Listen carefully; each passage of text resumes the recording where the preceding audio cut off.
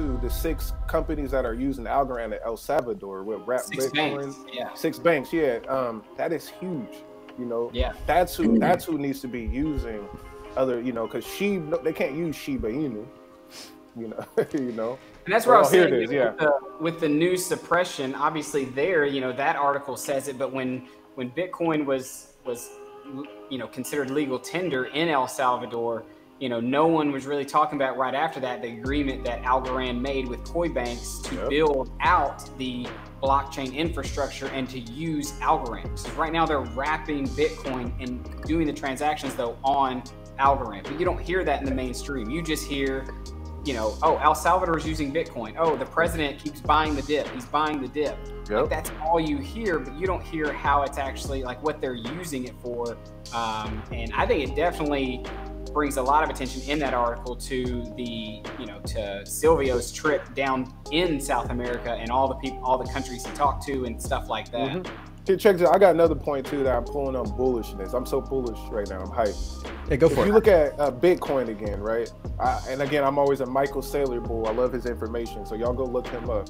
But he breaks it down. He's talking about, if you think about what is one asset that everybody in the world can buy, whether in Nigeria, whether in London, whether in America or wherever else, they can buy Bitcoin. And then if you can put that on there, that Algorand is now being used with that is amazing. Not everybody can buy Apple stock and, you know, Nike stock because it's not a New York Stock Exchange or they're not in this country. So buying Bitcoin and then powering it with Algorand, that is like a, you know, that's the best thing I can think of. That's smart. No, you make a great point that Bitcoin is the most accessible crypto in the world. So that is part of the reason people are still attracted to it. You can't get Algorand as easily as you can get Bitcoin. It is, I mean, we have a little bit of a luxury being where we are in the world because we can access Algorand, but a lot of people use those ATMs to access their cryptocurrencies, and a lot of those ATMs only support, you know, Bitcoin, sometimes Litecoin. Actually, the one down the street from me just got Algorand in it. They have like 20 or 30 coins now, but I know that's not the normal. Most of them are just Bitcoin ATMs. Yeah, the one at my house, by my house, only has the 3 main: Litecoin, Bitcoin, Ethereum. I checked it out. But yeah, that's how I'm seeing it. It's like, yeah, the Lightning Network plugged in to the Algorand network. Yeah.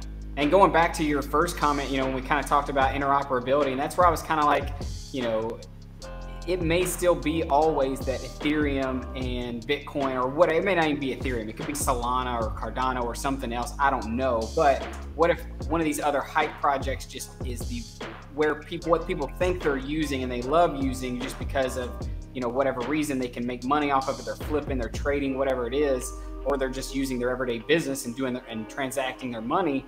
But at the base of it, Algorand is the one facilitating and make sure all those transactions are secure, they're fast, they're done, and everything is going through on it, but it never really gets to that hype level. Because that's what everybody's question. I mean, most of the people I get that I've told people about Algorand is they're like, you know, when is it gonna do what, you know, Ethereum did?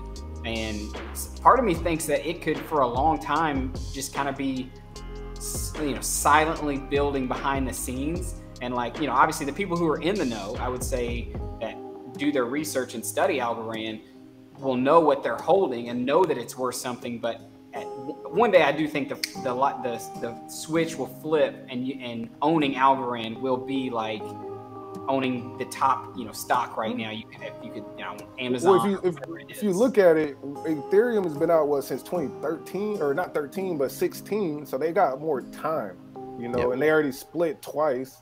So Algorand, you know, coming in 2019, it's still a baby in the sense of how long it's been in the market. So that's why I'm so like, I think in 2030 is bullish. You'll have people that want to stick with Ethereum 1 versus Ethereum 2 because you'll be like, no, we make more money on ETH 1. I don't want to go to ETH 2 and lose all that fee. I want to make the gas fees. Yeah, no, but they're going to proof of stake, so that shit's about to be. I mean, if maybe.